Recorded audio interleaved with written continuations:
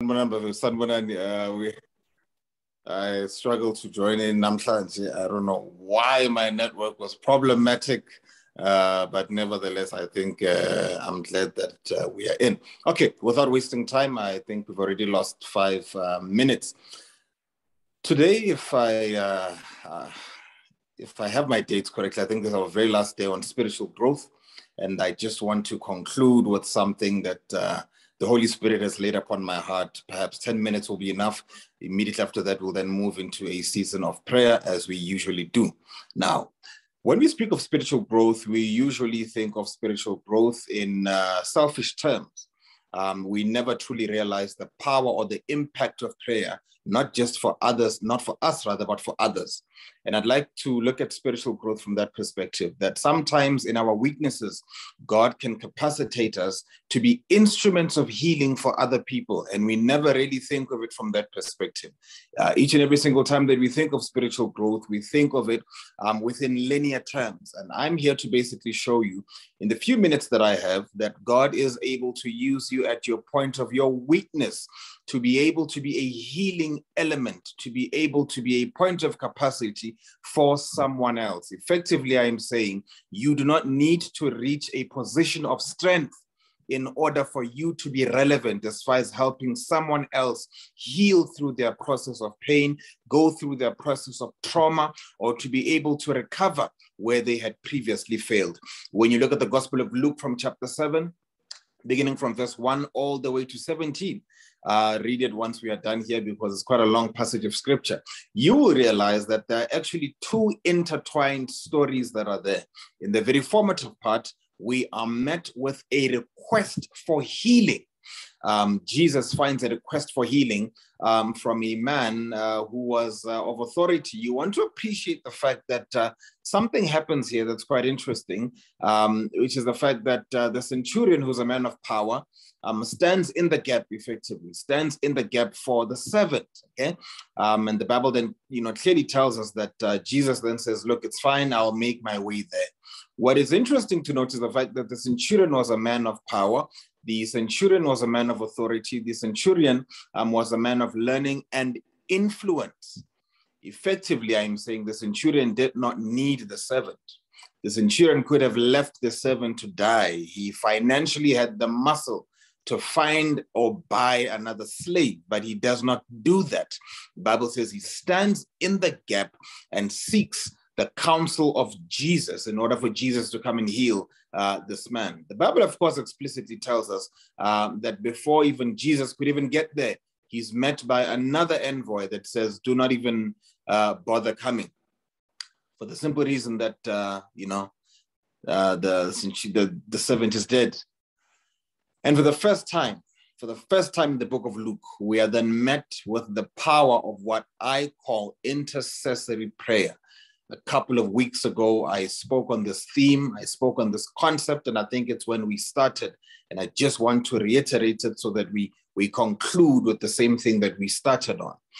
Intercessory prayer is not when you pray for someone because you have the resources to do so.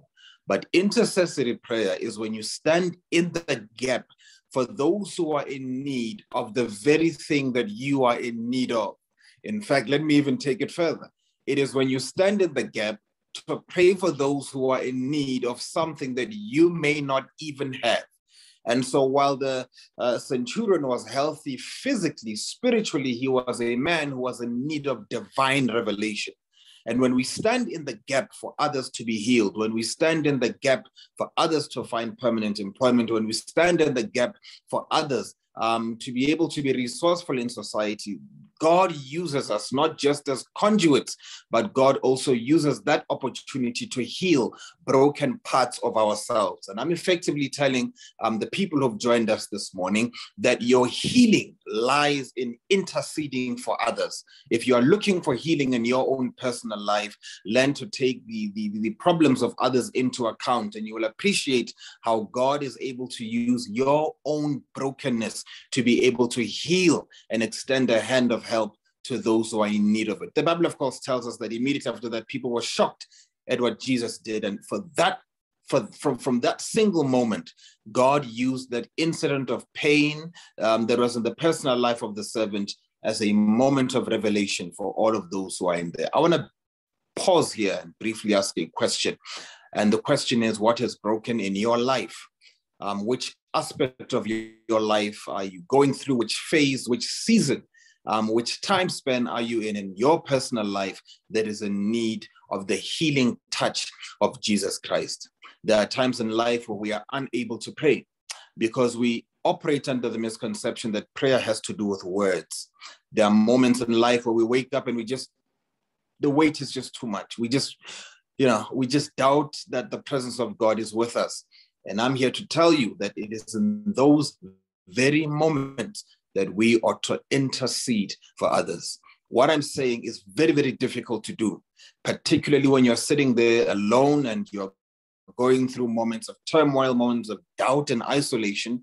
But I stand on this promise, and I'm very, very much convicted of this, that when we begin to pray for other people, it is at that very moment that God is able to heal us. We then conclude the story with what happens immediately after. And the conclusion, of course, the Bible tells us that Jesus enters the city of Nain, and lo and behold, when he gets there, there is a funeral procession.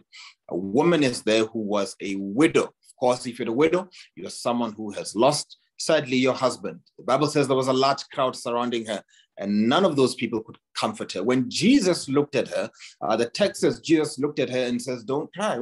Jesus says, "Don't cry." Immediately after that, the Bible then says Jesus touches the coffin and the young man is raised back to life. Here are two distinct prayer requests. In the first portion, in the formative portion, there is a deliberate request from Jesus to heal. In the summative aspect of the text, the woman does not say anything. If you read that text very carefully, nowhere does the woman come and say, "Jesus, please bring my son to life." The woman does not do that. She just cries. And this is the conclusion of the story, beloved.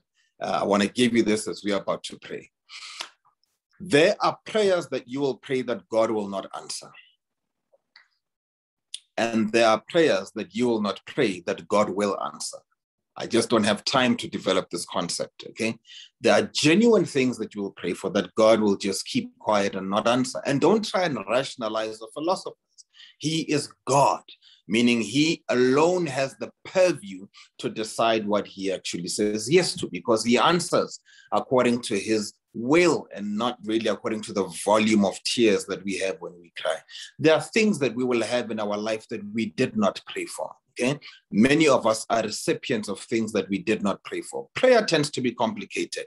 And as we pray, as we are about to pray right now, let us learn to submit ourselves to the will of God and not necessarily to our own desires and wants and even needs.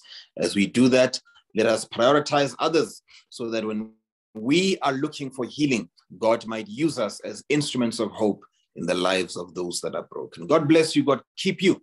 And thank you very much, Malume, for having me on this portal. Let us close our eyes as we pray together. Father God, we reflect now as we are about to enter a new month, your loving kindness, your compassion, and your goodness. We give you glory and we give you honor, and we ask, Father God, that you may keep us sane. We pray for the sick in the name of Jesus, that healing be their portion. We pray for those who are at work, that you grant them strength to excel. We pray for those who are seeking employment, that Heavenly Father, you may grant them the ability to take care of their families. We pray for young people. We pray for children. We pray for those, Heavenly Father, who are depressed. We pray for those who are suffering from anxiety. We pray for those, Heavenly Father, who are on the verge of giving up. We ask humbly that you cleanse and forgive us where we have wronged you, if it perhaps through thinking or through action. Cleanse and forgive us for what we have done wrong. This is our humble prayer.